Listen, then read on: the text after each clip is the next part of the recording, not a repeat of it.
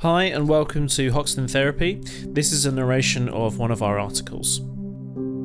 Marriage. Being in a marriage is, of course, one of the best parts of conventional life. No relationship, though, comes without challenges and risks. For that reason, even the strongest of marriages can find themselves on rocky foundations soon enough. Some couples find that seeing through the problems together is the best strategy. To do that, it's important to work out what the main source of the problem is for both parties. For example, common reasons for conflict in marriage include financial reasons, battling over money problems, debt, spending habits, and various other aspects that come down to what is usually the most important part of modern life. Family reasons, from arguments over how the children are raised to the concept of even having children.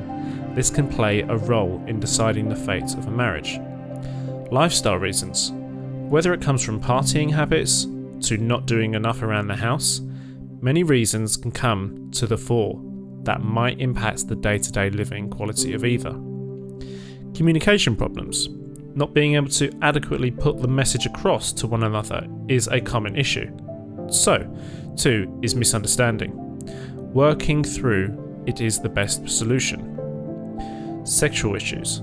This is another common problem and is part of why so many people turn to counselling. This comes up on a regular basis and trust and communication play a role. Finding the correct marriage therapist. It's important that you look to find a therapist who excels in your field. For example, if you had intimacy issues, then working with someone who has experience as a sex therapist would make sense. This can help both parties to know that the help comes as recommendations rather than random suggestions. The skill and expertise of the therapist can matter a great deal. In most issues, it takes someone with authority to help both sides form consensus.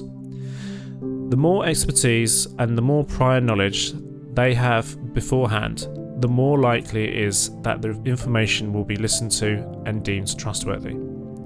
For that reason, it's important that people pay attention to finding the correct marriage therapist.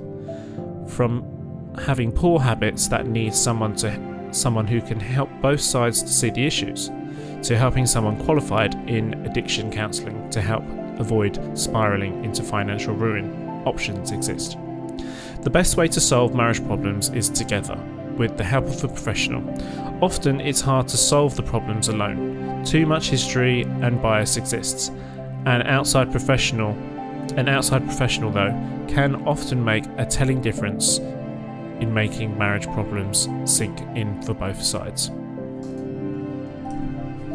Hi, we hope you enjoyed that narration of one of our articles on our website, hoxtontherapy.com.